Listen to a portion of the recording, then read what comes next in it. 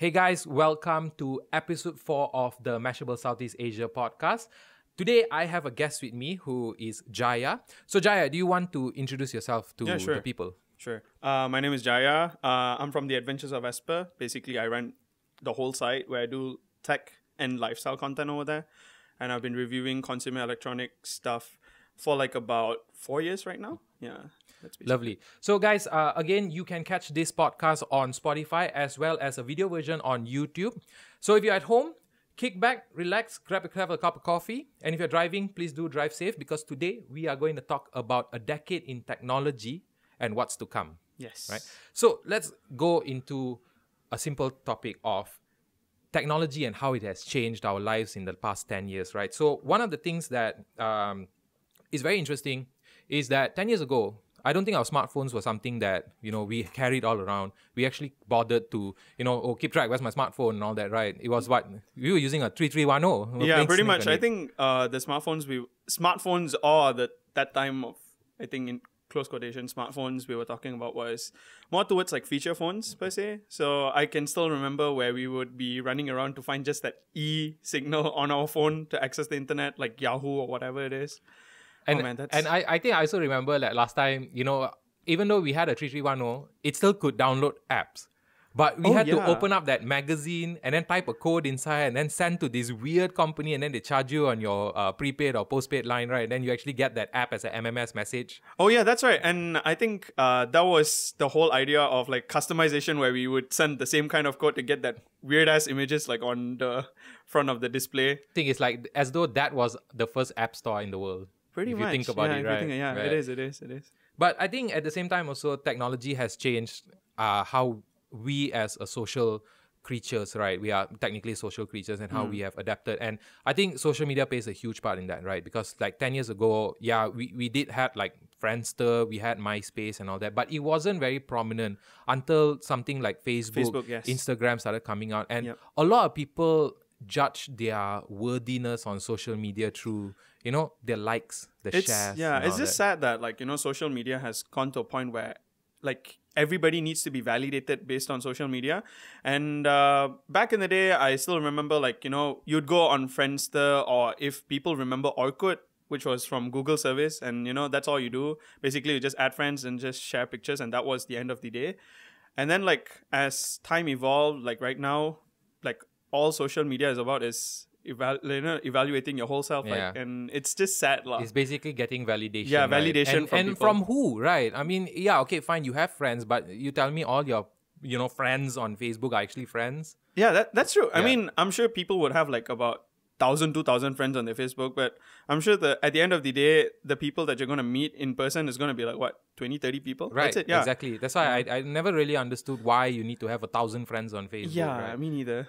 But I think, and also like because of social media, right, we changed the way we socialize. Like I realize now a lot of people don't actually find like a boyfriend or a girlfriend outside, right? Everybody is just swiping left and right. Oh yeah. Well, I've never used those kind of apps, like especially like dating apps and stuff, but it's just sad also again because the whole point of like socializing where you see face to face and then talk to them like heart to heart, it's almost non-existent because as you say, like all people do is just like swipe left and swipe right to see, or who actually looks nice. And it's more purely like, how he actually looks or how she actually looks. How can you judge a person from just a picture? Exactly right? the point. Yeah. So it's really sad to actually see that dating has gone to that point. Yeah. And technology has like made it better. Right? Yes, definitely. We definitely have seen a lot of better things in media. And, right. Okay. Enough of all these negative thoughts and all that. Let's talk about technology, right? Okay, so I think like we mentioned before, smartphones, right? How it changed our lives and all that. And what do you think about smartphones? And I want to know, when did you feel that smartphones is something that you wanted, like something that you actually need in your life? Okay. Well, I'm just gonna tell you like basically the whole story when I started using a smartphone. I think. Yeah, pretty much it's almost a decade already. The first smartphone that I owned was actually the Samsung Galaxy Europa. It was the code name is basically GTI 5503. And that was when I started using like the first smartphone, and I realized like there's a lot of potential to it because it was already like futuristic. You can do a lot of things, and it's almost like having a computer in your pocket, because if you remember the times where Nokia actually had a communicator series where you could bring your work on the go kind of thing, the whole idea was really interesting with a smartphone, and knowing the fact that Android can actually push its limit was really nice. But it has gotten to a point that now everybody uses smartphone like literally for everything, not just for work or play, but like we spoke earlier, like for dating lah, like Right. you know, like there's so many things about it. It was interesting because, like, for me, the first time I actually saw a smartphone, like something that was considered smart, was when my dad bought the Palm.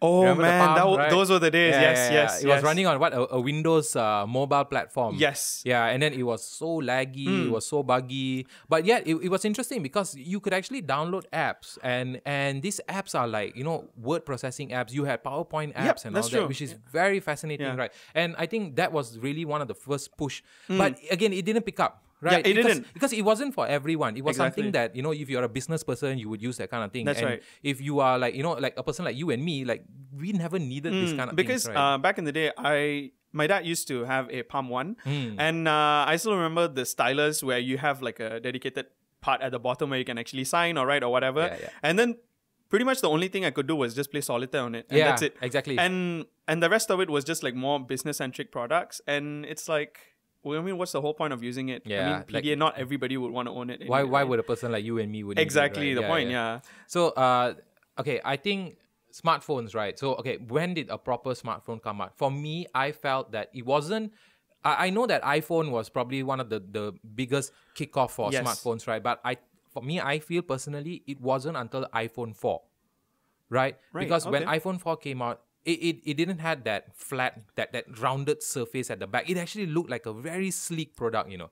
It looked like a legit, like a futuristic device. Yes. And I think it really sold the most is because, if I'm not mistaken, right, don't quote me on this, but Infinity Blade, the game, came out yes. when iPhone 4 came out, right? Yes. And that, I think, really showed off the potential of the Yeah. game, because it was mind-blasting to see something that had PS2 graphics or like borderline PS3 graphics. Actually, if not better, to be honest. Yeah, Yeah, right. If not better, yeah.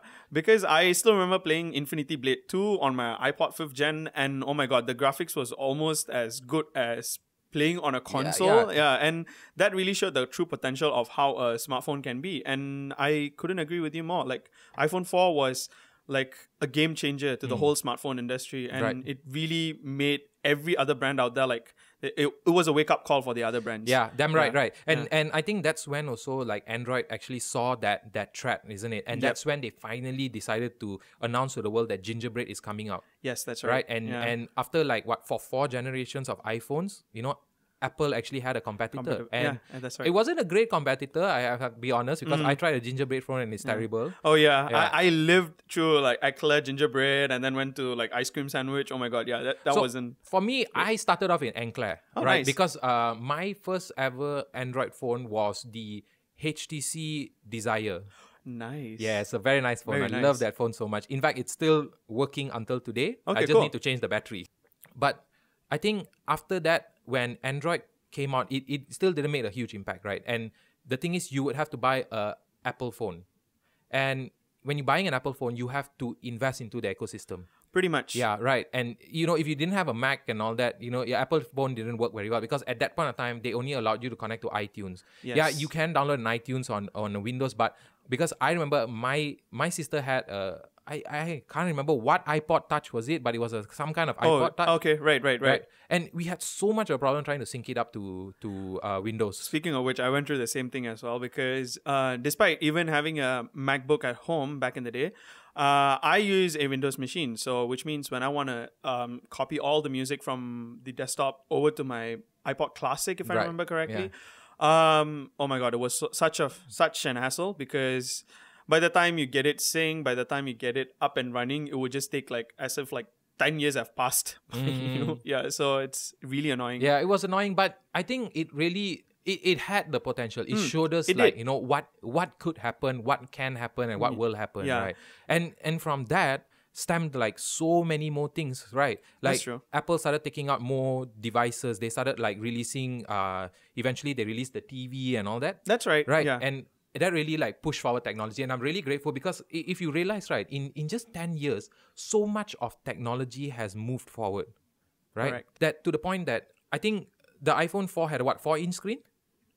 3.5 inch? 3.5, 3.5, right? And then it moved into 4. Then came the 5 now, with 4.5. Was it? Yeah, I think so. And in like 10 years time, we have phones with 6 inches. Good luck. Yeah. Speaking of that, I am not a fan of like really huge displays on a small body. I mean, I like the concept of it, but it has gotten to a point where the bezel is almost non-existent. Right. And, you know, when it comes to practicality, I mean, you need bezels on the side at least to hold your phone, right? Correct, yeah. And when brands like push it to a limit where, you know, now the display actually goes to the side, like when, like, you know, the edge displays and stuff and whatnot.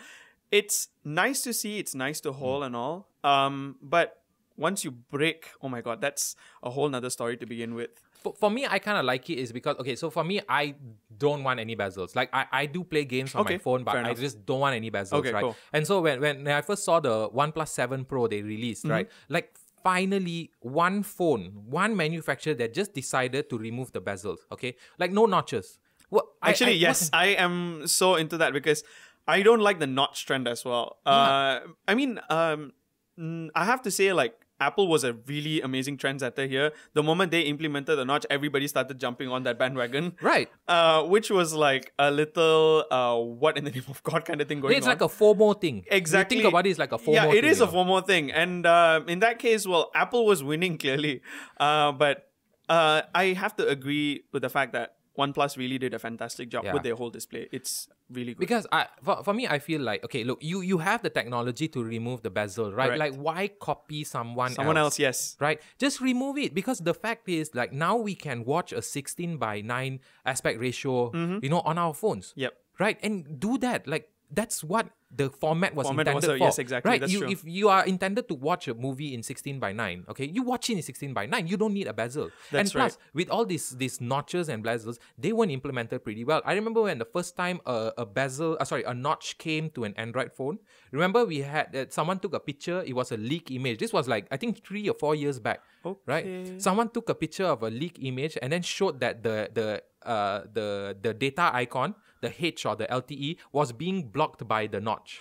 Oh, right. You remember this? Yes, I do remember. Yeah. But they never wanted to mention who was this manufacturer. Yes, correct. We know. I do remember. Yep. We know. Yeah, we know who it is. But we won't say names. Yep. But we know. Yep, that's right. And I think, like, it's great that technology is evolving, right? Yep, but correct. There is also the fact that these companies are trying to innovate where you don't need innovation.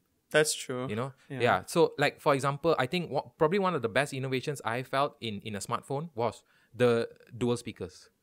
Like, it made so much of sense. Stereo speakers was the bomb, especially when HTC One hit the market with the fantastic stereo speakers. One M8. Exactly. And that phone. Ooh. Yeah, that phone had the best speakers, hands down. And honestly, it's one of the very few brands that I really miss because they are pretty much like they don't exist anymore. And it's just sad to see like a brand that had like so much of innovative feature, like the dual like stereo speakers. It's just not there. No, even honestly for me, if OnePlus didn't appear in the market, yes, I think I would stick with HTC, man. Yeah, like me too. Yeah, it's such a beautiful phone. Like they understand minimalism. That's right, true. And they don't do this notch nonsense and all this. That's right.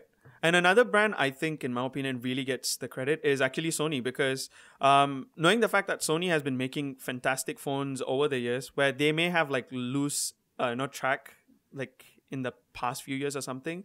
One of their recent announcement, basically the Xperia 1, which I'm currently using as my daily driver, shows that they are not following like any sort of trend, but they rather kept like, okay, you know what? I'm going to implement what I feel it's good and what I feel the consumer would need. And in that case, they actually had a really, like a decent amount of bezel to hold it. The 21:9 aspect ratio, it's a very odd ratio to begin with, but doing multitasking on that is fantastic. And it's just that it shows that phone is like, it's not going to follow any sort of trend, but they stuck to their own ideas. So seeing brands like Sony or HTC in the market, it's really nice, but it's just sad that they don't get the recognition as they used to get back in the day. I think it's at this point, right? Like where do you think smartphones can go? Just to wrap this up, where do you think smartphones can go? Because honestly, for me, I feel like we have no more bezels, right? We have Yep. 3 cameras, right? Main sensor, you got a telephoto lens, Telephoto, and you yes. got a wide angle lens. That's more than enough, right? I Yep, mean, that's right. that's literally the amount of lenses that you can have on Have a on a camera. phone, yeah.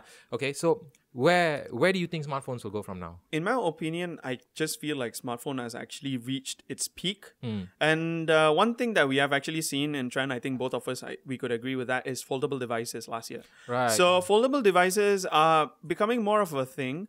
I mean, we have to start with the Chinese brand called FlexPi. Was it? FlexPi. Yes, FlexPi. Yeah. Interesting concept, but it didn't pan out really well. But later on, we actually saw from manufacturers like Huawei with their flexible display. Right, the Mate X. Mate X, yeah, was it? Yeah, it was a really interesting concept, and followed by Galaxy Fold, which is also another fantastic concept. Well, again, if I want to bring Sony into the equation, they actually did it with their tablet series, if you remember Right, the Tablet S yeah. with their foldable thing going on. But yeah, I think foldable devices is where future is at, because carrying a dual display device in your pocket is so easy to use. I used the Galaxy Fold for about 1-2 weeks-ish, and it was really great. But it's still relatively new in the market, so which means it's going to take a lot of time to actually perfect the whole area of it. When, and it's going to take at least like 3 to 4 years.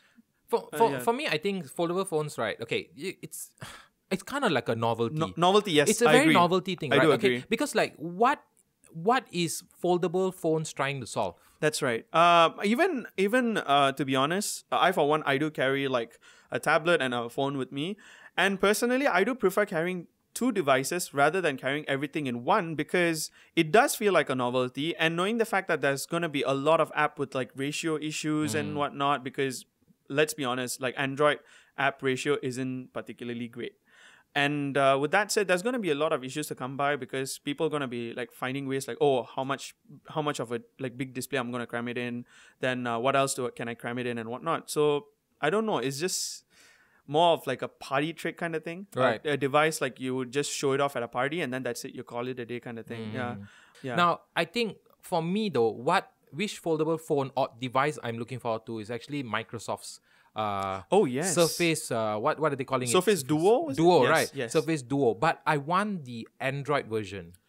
Oh, right? Because I feel like, okay, so you can actually use that device as a phone as well as a laptop, isn't Correct. it? And the fact that now it feels, I don't know about you, but it kind of feels that Android is trying to create an ecosystem yes. to compete against Apple, because like recently they just announced that they want to release something like an AirDrop for Android phones. Yes, correct. Right, so Android, and it would support Windows as well, obviously through an app. But That's right. nevertheless, I mean, doesn't matter, right? The fact that you can get AirDrop features on a phone that is yes. not an iPhone. Yep, that's right. Yeah, which is, I think, damn amazing.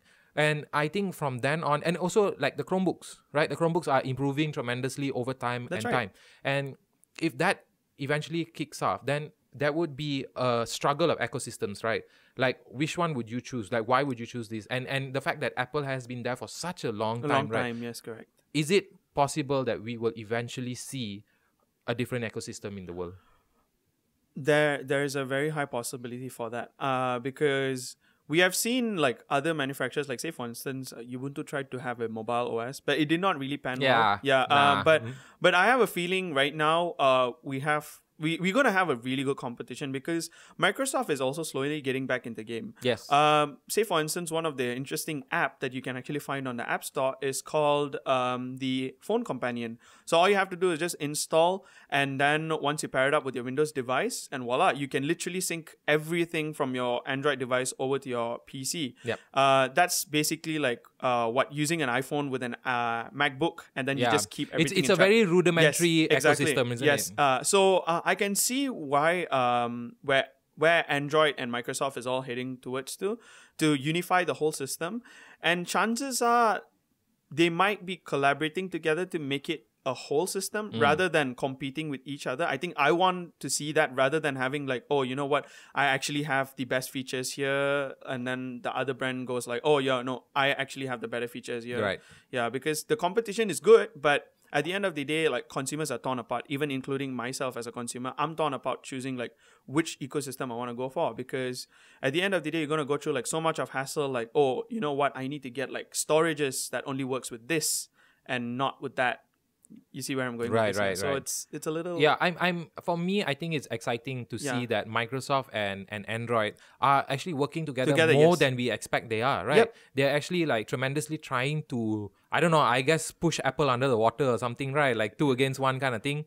pretty much. Which is very interesting, lah. So I really hope, because I really love the Android ecosystem, right? I mean the platform itself. Yes. I like the freedom that it gives, right? That's right. And of course, I understand that that's a preference thing, and I could easily move over to Apple if I want to, just to experience the ecosystem. But because of the flexibility, or because of the freedom of Android, right? Like, this is something that I'm really looking forward to Yep. in the next coming years, right? Whether or not we will be getting an Android ecosystem that is at least on par with Apple's. It doesn't need to be better. As long as it's on par. On par, because, that's fine. Yes. because correct. people need to understand that an ecosystem really helps you. It really changes your workflow, how you work, how you use your devices. And it's really great if you haven't experienced it. Like, if any one of you can go out there and try to find a Apple product with an iPhone, with an Apple Watch, and actually experience the ecosystem, it's really changes your perspective on Apple Yes. being like this tyrant that is Tyrant, like, yeah, take that's your money true, that's from true. you and that kind of thing, right?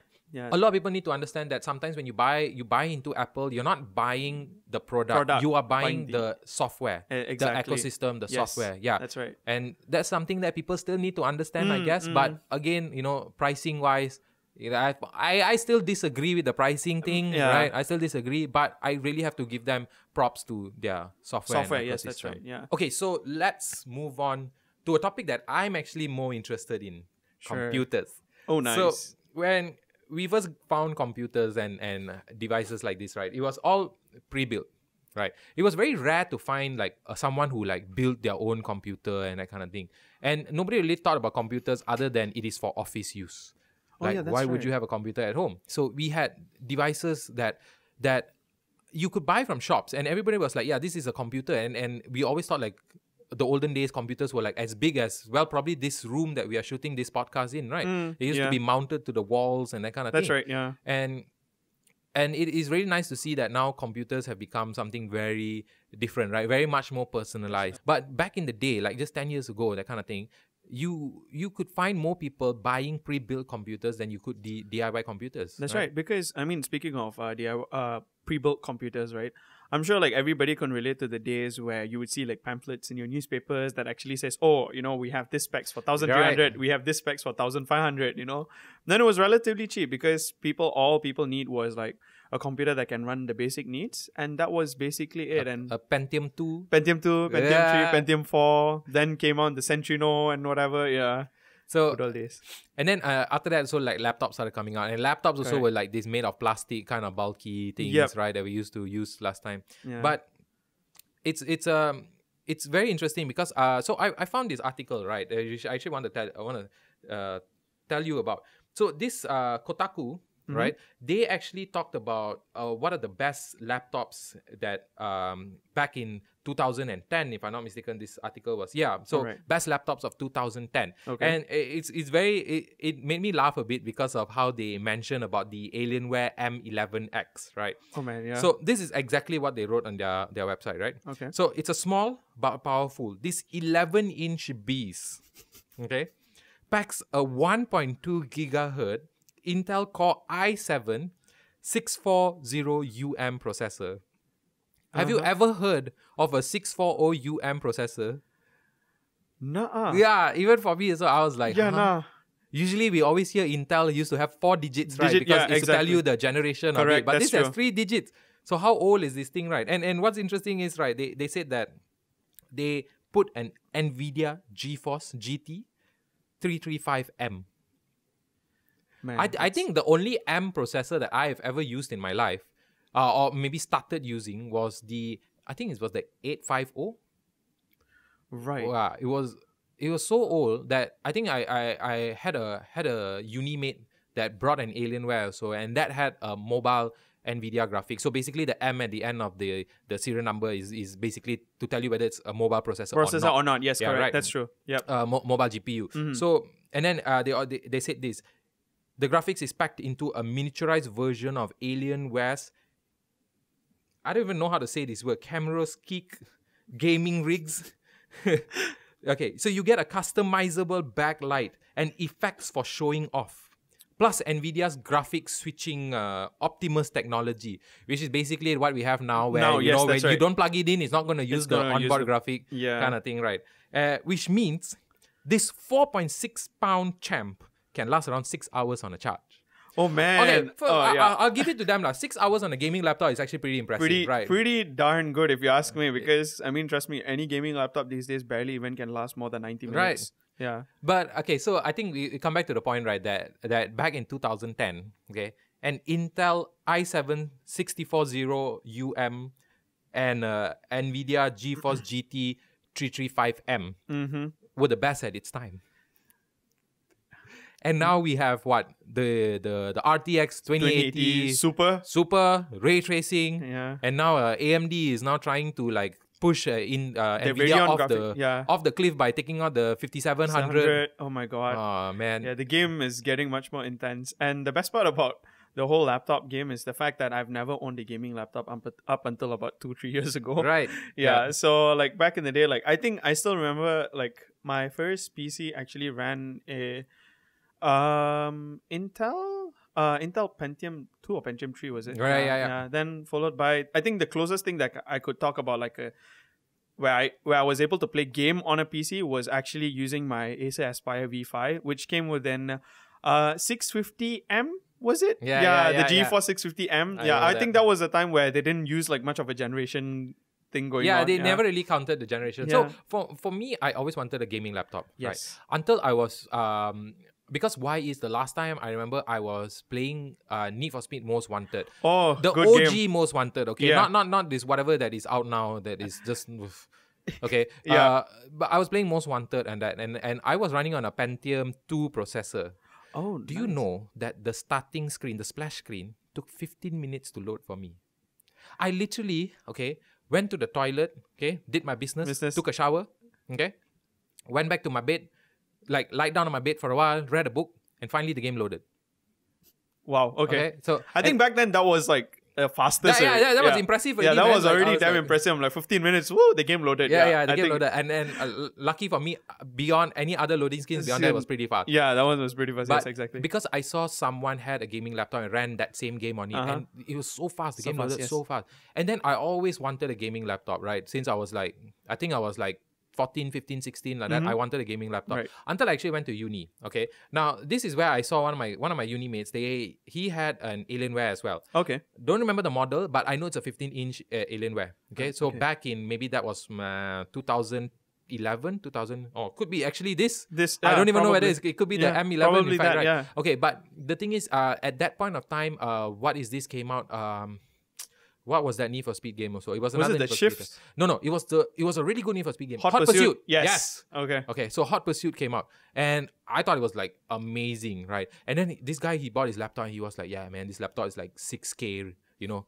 And I was like, "God damn, man, that's expensive." Expensive, yes. Like my computer was at that time was like 2K, and 2K, at most also. Yeah. Like I still remember my laptop. I think it was the Asus K43U. Right. That laptop was about like what 1.5 2K ish, and that was it. And for me, like I was playing games on it, like no problems, right? I had a graphic card, I had a proper processor this time, and then this guy is like, "What's a 6K laptop?" And I was like, "God damn!"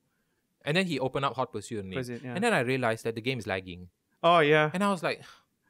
So beyond that's when like all my dreams of buying a gaming laptop was like, nah, I'm done with this. I'm just gonna stick with my computer and then play on my computer, because I realized that obviously if you want a game, right, you don't get a gaming laptop. Yeah. I mean, but it also like depends on personal preferences. Of course, definitely, right? it's like where you stay, like your exactly, amount of space where you have in stay, your house. And then if let's just say if you're someone who's a student who's always on the move or something, like myself, where I actually have to bring my laptop every time on the move.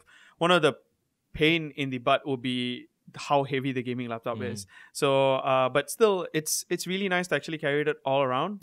Just to make sure that you can get your work done. But you just got to make sure that you don't forget your charger. If not, you're so done. And I think the same can be said for gaming laptops, right? Because like, even though it was a gaming laptop, but the fact that you could play, anywhere. That was amazing though. It actually opened up to a lot of possibilities. I mean, because if not, gaming laptops wouldn't be a thing today, because it has become so portable that every single manufacturers out there have actually crammed in like super powerful graphics card into system that is thin as like almost like a notebook of Yeah, sorts. I mean, recently, I think, our friends at Asus, Asus, right? yes. They took out the Zephyrus G14. Yeah. Oh my man. God, that's a gorgeous Yeah, laptop. I mean, okay, fine. It has that dot matrix thing that behind that. I think they I call don't it the know. anime, was it? Yeah, anime. Yeah. Eh. Cheesy name, but okay. It's very cheesy. Yeah. I told them also. They were Yeah. like, "What do you think about the name?" I was like, Yeah. "It's people are gonna make fun of it, right?" They're like, "Yeah, it's fine.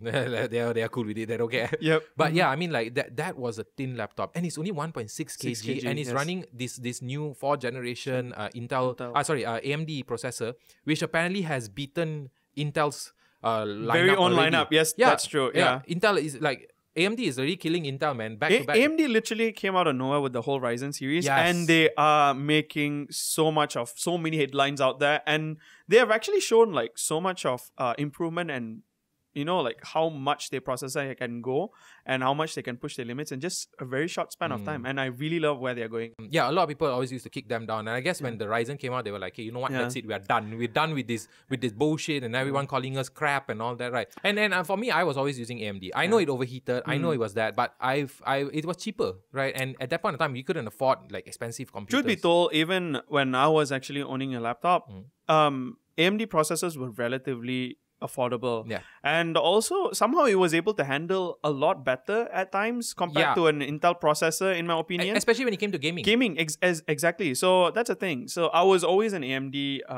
fanboy back in the day. If you remember the Athlon processor, that was like one of the few processors I also used. I've come by.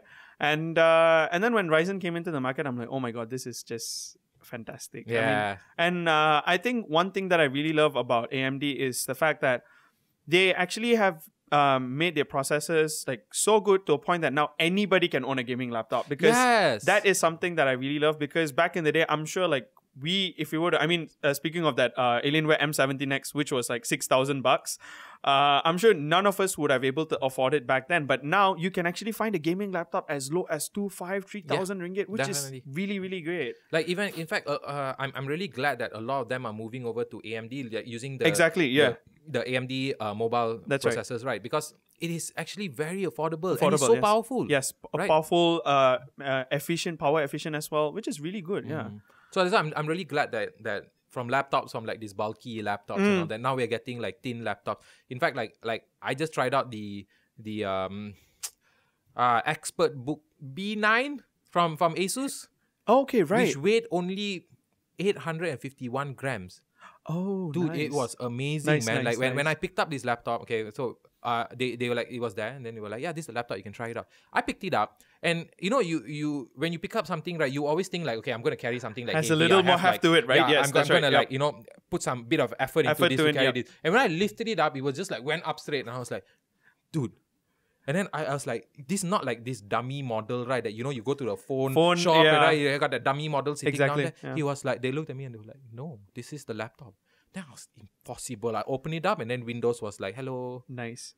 I've not experienced the whole Asus ExpertBook, but I've actually used all the other Ultrabooks. Like, say, for instance, one of my personal favorite is their Asus ZenBook series. Like, they're smaller than A4, like the whole campaign. Because I use the ZenBook 13, it's so small, it's so compact, it's like really light already, and comes in at 1.2 kilograms, which is also fantastic.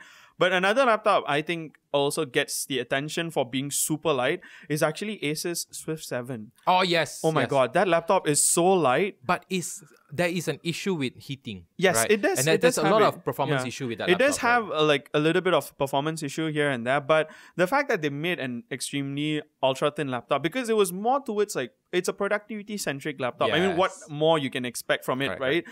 When consumers are gonna go push it like applications like Lightroom or something, then of course it's gonna get like hot like nobody's business. Yeah. But then again, you would expect people would do this. Would do that exactly. Eventually, yes, one correct. day someone's gonna be like, oh damn, I need to edit this picture, right? Like yeah, my that's laptop true. and all that. Yeah, that's true. So I feel like you can show off these thin laptops and there's these super light laptops and all that. But if they don't, they always need to do something a bit more than what they were told to do. Correct. That's the point of a computer, right? Because it needs to evolve as you evolve. Because like I think back in about like 4 or 5 years ago, I was actually using a Dell Latitude, and using a Dell Latitude, it was fine, like getting like just like productivity centering. But when I started editing video or doing any pro content creation tools or using it, it was really an issue to pump things out of it. And so that's when I actually switched to a Asus ZenBook Deluxe, which you can actually attach an external GPU while making sure that laptop is like super thin and light, because I love thin and light laptops. It was fantastic. And that was when I really appreciated laptops like those. And then I moved to a gaming laptop. Yeah, so like the Asus ROG Strix. So had a dedicated graphics card. It was really great. Yeah. So technology has not only like be meant for smartphones, for computers and that kind of thing, right? Like we've seen a lot of differences now, especially like in just a normal household, right? Now we have like smart appliances. That's true. Right? When would you ever think that you would on your bathroom light by just walking through it, or maybe just through your phone? Yeah. Right. Like now we can, we live in a very humid country, right? That's like true. It's like in the middle of the center of the world, which means like it is hot as hell. And it's nice that eventually we can go home and we can use our phones to turn on an aircon and that kind of things, right? And I think that's pretty cool, because it really changes how we live as people, right? Whereas in the last time we used to like, we have to come home and then like we have to turn on everything this and that, and then like you don't know if like someone's in your house, because like at that point of time we didn't have alarm systems. We had like a padlock. Yeah, that's true. Yeah, and anyone can just jack a padlock or just jump over your gate. But I think it's really nice, because like we never thought appliances would be smart, right? For example, would you ever think that your rice cooker needed to be smart? No, not at all. Right. Yeah, now I think you can actually scan the barcode of the rice cooker, the rice packet, and then it will actually tell you, oh, you need to heat this rice at this particular you need this amount of water, this amount of things, and then that's like super cool. And I'm like, wow, okay, that's something I want in my house. It's so cool. Yeah. Any kitchen appliances, if you think about it, can be smart. Of course, we don't count the knives and all that kind of thing. Right. Still chop your food. So, right. I'm sure. I don't think you need a lightsaber knife, right? Yeah. Like, I hope although that'd be cool, it'd be cool. Having a mini lightsaber, like you can chop. But I really hope technology doesn't go that far. But yeah, I mean, like, again, like one of my friend's house, right? He has a dustbin that is a smart dustbin. It literally knows when you're approaching it, and it can detect the things that enter into the dustbin and tell you that and segregate the trash. Oh, yeah. That's so cool. for example, right, like it knows a can entered inside. So this is for recycling, right? And then you can actually program it to set, like, for example, if I throw bio, things that are biodegradable items. Yeah. So they actually can segregate that as well. In case you want to keep that to, I don't know, like fertilizer or whatnot. You can actually just put it, reuse, recycle kind of thing going on. Yeah. Which I think like that's pretty cool right now. Even though a lot of people don't see what technology is doing, right? Like technology is still there to, it is saving the world, right? Yeah, it is in a way. I mean, well, speaking of like the whole point where the home appliances are making things easier, one of the things that I would really focus on is also elderlies, because when elderlies, when they get old, they cannot do a lot of tasks as well. So in that case, like smart appliances have actually made things easier. Like say for instance, like take an example, like cleaning your whole home. Like who would have thought that would be a robot vacuum literally like roaming around your home, knowing literally like, oh, this is the living room, this is the dining room, or this is where the carpet is and all. Yeah, so it's really fantastic, and it really helps a lot of people like save up a lot of cost in hiring a maid or whatever. And yeah, it has made things a lot more easier. So it has helped a lot of people. So that's fantastic. There was an old folks home, right? That was given the, I don't know if it's that robot dog from Honda. Robot dog. There is one from Sony as well. Sony also had an they call it the Aibo or Aido or something. Yeah, that kind of thing. So this they actually gave these robot dogs to old folks' homes. Oh, nice. Right. Okay. Yeah, and for them to actually because having a pet is a bit hard. Yes, that's true. And so if you have a robot dog, then all you need to do is just plug it in and charge it up, right? And it's fine. And it's very it's nice, to see these kind of things that to see that technology has changed. Yes. Yeah, even though people think that it's redundant, but for one way or another, right, you find a use for it. Yes, because I think the robot dog is a very interesting concept, because when especially people at old folks' home, they would want this whole companionship, this somebody to kind of accompany them, because they would feel lonely. And robot dog is one of the best thing that could exist, or any kind of robot for the matter, because it also kind of behaves in a way that a normal dog would, and it also learns at the same time. although despite the fact that it's an AI based, but still it's really nice because you don't have to do a lot of chores to actually maintain them, but just charge them up and then let them run around and then take care of them. And it also can teach kids how to program exactly, and yes, all that kind of thing. yes, that's true. Okay, so we're reaching close to the end of our time. Yep. Now, just a simple closing question. Where do you see technology going? Now, I know we spoke about smartphones already and where it's going to go, but what about computers? What about smart appliances? Where do you think we will go from here? Or, just technology in general, because it feels like it's come to a point where we don't know what is going to happen next, because it seems like what is going to happen has already happened. Yep, that's right. And, obviously there's talk about AI taking over the world, but let's put that aside because yes. that's very far-fetched theories. That's true. Okay, but, where do you think technology will go? I mean, for me, it's going to go even further in the future. Say for instance, it's gonna get much more streamlined. It's gonna be much more unified, but also at the same time, any kind of like innovation like this also come with a cost, like a price, on life and stuff. So one of the things that I personally relate to is just that the movie WALL-E, right? If you remember, we have that spaceship where everybody just sits around and then just move around in those chairs in that axiom. Like, I have a feeling we might head into that kind of future where everything is just automated and all you have to do is just sit down and then your food would just arrive at your lap. I mean, it's already at your doorstep. It's only a matter of time somebody just put it on your lap. I hope I will leave the world before that happens. Yeah, same. Yeah, I don't want that to happen as well, but it's just that if there are certain tasks that we can do it by ourselves, I think we can do it by ourselves, and the task that's really hard to actually execute, like say for instance manufacturing plants and stuff, that is one area that a technology like this should really advance. And same case goes to healthcare as well, because operations has gotten to a point where it's now much more precise with robots and all these equipment. So I like to see those kind of innovation where it's much more practical and useful in the future, rather than just having I guess like smart lightsaber knife or something like that. Yeah, it's just like pointless. It's just that kind of thing. Yeah. Okay, so I'm gonna give you some quick questions and you give me some quick answers back, okay? What do you think about 5G? Too early. Right. Yeah. Way too early. Yeah. Even I feel it's too early. I mean, why would you need 1 gigabit connection on your phone? Are you running a server on your phone that you need that much of speed? And here's the thing. A lot of people are hyping about it, but the thing is that all these tasks are done in control. Yes, exactly. And we don't know what is it for. That's right. You still haven't given us any other use cases other than the fact that now I can make a phone call without any latency. And downloading a movie in just 10 minutes. Yeah, that's it. I can download a movie back at home and then just use a remote thing to send it back to my phone, right? Yeah. So that's the thing. Yeah. Okay. And another thing is, even 4G is still not too mature in Malaysia. So right. Yeah. I mean, it's not even matured here in a lot of Asian countries. Exactly. And you're running for 5G. Japan is trying to do 6G. Oh, God. Anyway, so next thing. VR and AR. Where is that going? Oh boy. This is a really tough question because it's going somewhere but also nowhere at the same time. Yeah.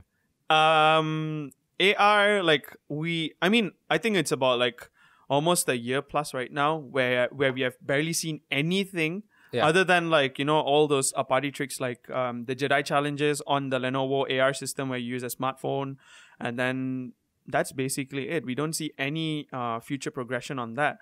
I guess it's almost as dead right now for the moment because there's no practical use to it. Yeah. But if I have to choose one, I would choose augmented reality over VR. Yeah, definitely. Even I also feel like augmented reality, especially in a lot of fields, can really be helpful. That's right. Because Microsoft showed off also augmented reality and how you can actually model out the person's body. That's right. Correct. The patient's body in real time. Yes. Right, and that's basically augmented reality, right? You're giving it's augmenting your current reality, yes. Right? And speaking of which, also Google also has their AR kit where you have tools to measure things. Those are basic things, but this is where I think it's gonna head into But future. I think it's just that people never really see into the future. Yes, a lot of people don't really see in the future, and that's something that is probably needs to change also. That's right. Companies can innovate. Companies can take out something new, but the problem is if you as a consumer don't see. But I guess again, it also falls upon the company too. Companies, yes, that's right. But most of it, for me, I always feel most of it falls upon the consumer. If you are not interested, you are not going to learn. Learn, exactly. Right? Yeah. If you have the interest, then you will learn. And you know, that's something that I hope that a lot of people starts to see. So let's hope that, you know, technology is going to be more exciting. Yep. I know it feels like it's a very stagnant stage now, but you know, there's a lot of news coming out. We still haven't seen Samsung's graphene batteries. Battery, you know, and then even Asus now has dual screen laptops. Which actually makes a lot of sense. Yes. I don't know about you, but I think it makes a lot of sense. You know, and then we have like so many more other things. We have, you know, well, of course, 5G is coming out. You know, we have phones that are becoming thinner, more lighter. You know, yeah. Again, foldable phones. You know, yeah. Definitely looking forward to see that. Yep. But of course, Jaya, thank you very much. Thank you so much for having me here. Taking your time. Hey, no worries. Yeah. Very happy to see you again. Likewise. Long time we have not met, right? I know. So again, guys, if you want to listen to this podcast, you can find it on Spotify as well as a video version on YouTube. And with that, guys, I will see you in the next podcast. All right. Thank you so much. See ya.